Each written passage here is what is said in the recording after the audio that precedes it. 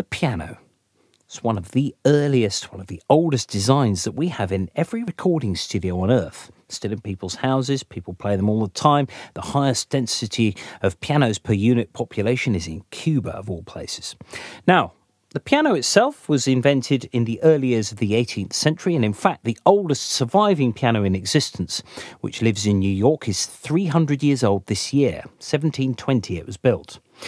Now, it was originally, the piano, a wooden-framed instrument with metal strings strung across it, so that wooden frame had to be extremely strong.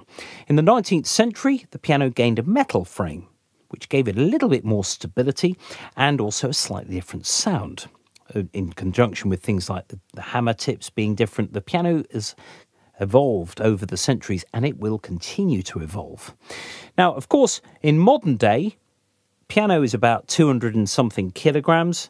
That's heavy. We can't really move that about. So in a recording studio, it makes sense to have a set of very good soft synth sounds to use.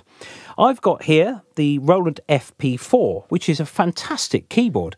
It was built, it's 2004, I think I bought this, and it synthesizes a piano very well. It does a grand piano, and it has a very important feature, which is endemic on all of these sort of soft synth sounds, in that it sounds different when you've got the sustain pedal down or as well as up.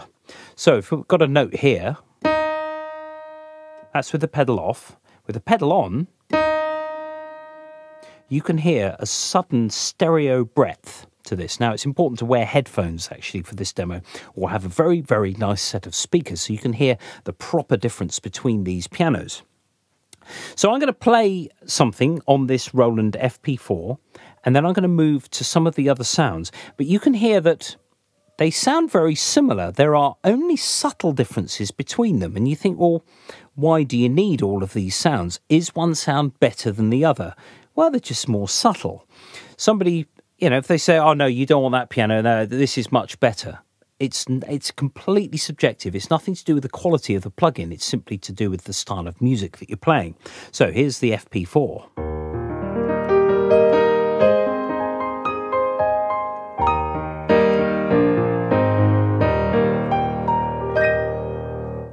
So there's a sort of range of notes on the piano and a range of loudnesses. Now, it's important at this stage to realise that sampling a piano is incredibly difficult. You can end up with gigabytes of samples. In fact, some of these pianos are. They're, just notching up to sort of hundreds of megabytes just for one instrument.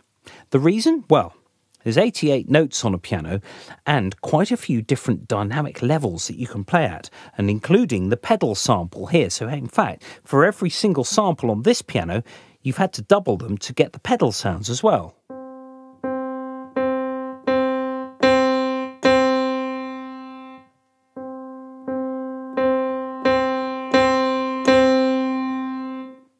There's lots going on in there, masses. And of course, there's stereo samples as well. When you sat at a piano, the bass notes aren't going to be sharply on the left, but they will be gradually over to the left. And then the upper ones, they're going to tend to be over to the right, but it's a very complex operation.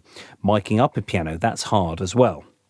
So there is the FP4. Now I'm going to move through some of the sounds that are available on Logic as included instruments, and then I've got some Kontakt stuff as well, some of the more expensive pianos, and I've also got some iOS pianos to play you.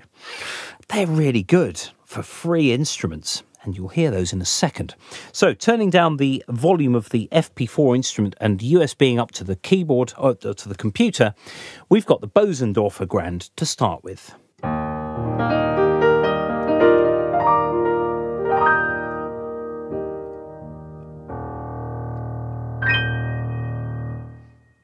That's a different sound to the Roland. I quite like it. It's a bit sort of darker.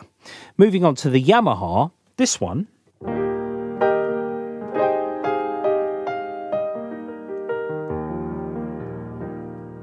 It sounds a little bit simpler, a little bit not as quite as highbrow as the Bosendorfer, but the Yamaha is also a little bit more mono. It's still stereo sound, but it's just brought in a bit. You may prefer that. It may be something, if you have a piano part that is just an accompaniment role, the Yamaha may be the one for you. Moving on to the Steinway.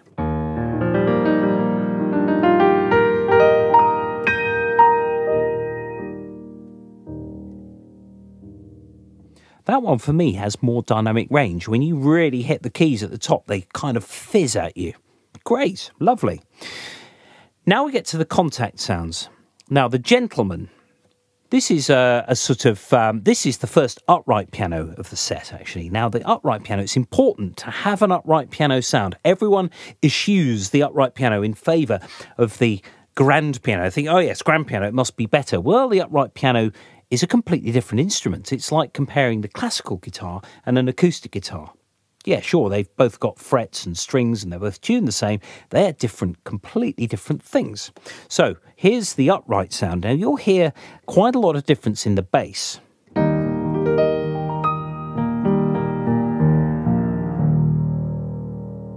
You'll hear that it's seemingly out of tune. Well, it's not out of tune. It's the fact that the bass strings on an upright, because they're shorter, you can't get the full fundamental note. Lots of the note is made up of this sort of complex harmonic series because you can't hear the fundamental. It's too short and there's not enough body on the upright piano to faithfully reproduce that note at the bottom. A piano tuner will never be able to get those notes in tune, and neither should they.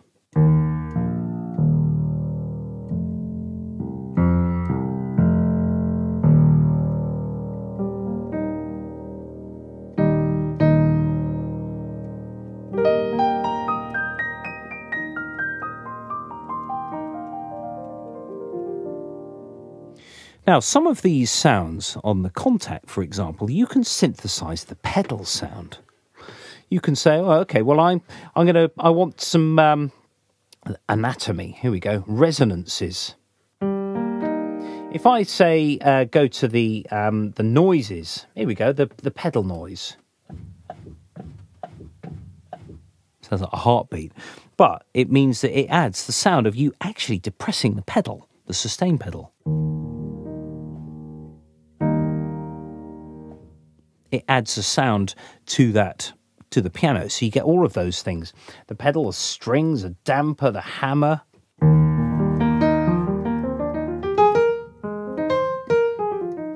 You can hear all sorts of stuff in the background, so that's extra samples it's got to store. Whether or not you'd want those, I don't know, would you? Maybe. If it was a solo piano, perhaps you could inject a sense of realism with that. Now, moving on to the Grandeur. This is the sort of flagship Kontakt grand piano, and it's very nice.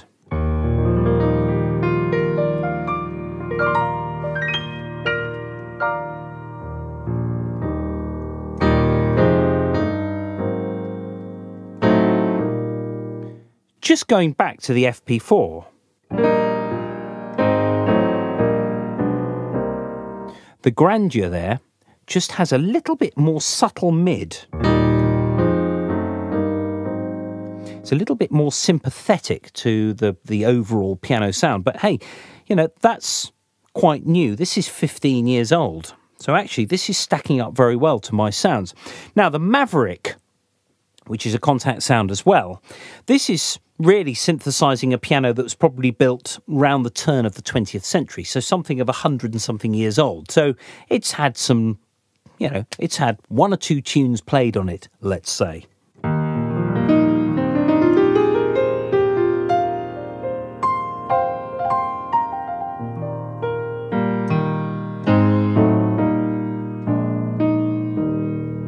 You hear it's quite fluffy and woolly in the bass there. It's lovely. It's really nice. Everything has been thought through.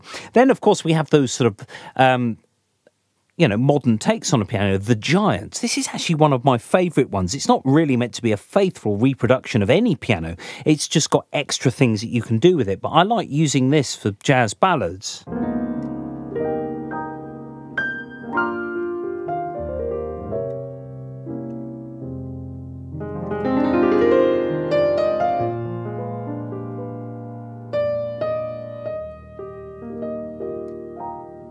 It's got a certain nice compression to it.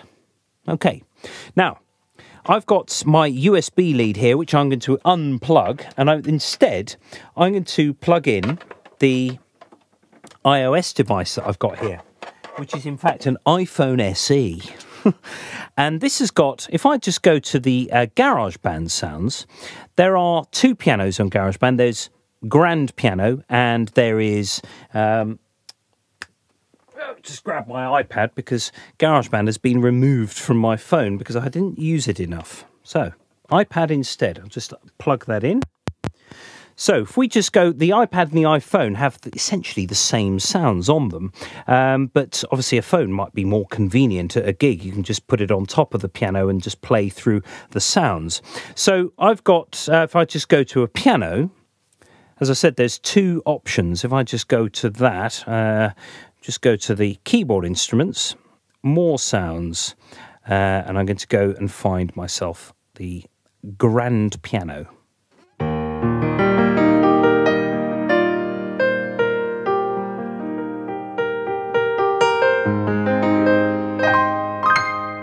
As you can hear, it's quite bright and quite sort of, you know, in your face. It's also quite a mono-y sound. However, the classical grand really does stack up quite nicely.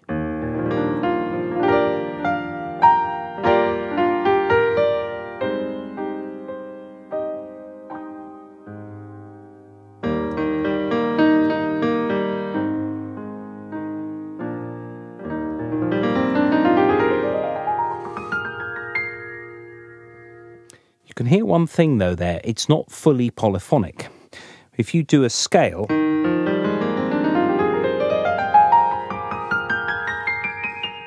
it gradually takes notes away as you try and add more. But, you know, it's only if you're doing lots of scales. If you're just doing chords,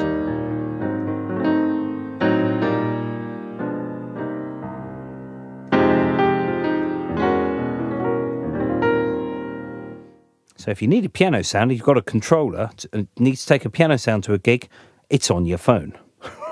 Okay, so that is the iOS one. Now, there are other things, like I've got on my phone here, I've got one called Retro Piano, which is just a free plugin. I just downloaded it, just thinking, oh, I wonder what that's like. What is it like? Let's have a listen.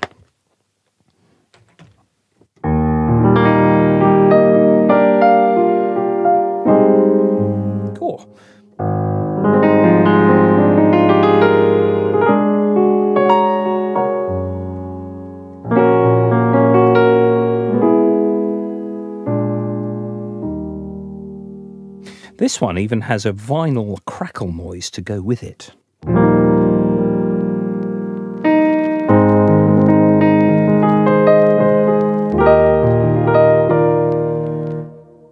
How nice. Oh, there's a reverb there. If I take the reverb off for a second, it's, you know, everything's accessible on the phone here. Just take the reverb all the way off so that you can't hear any reverb, you just hear the piano.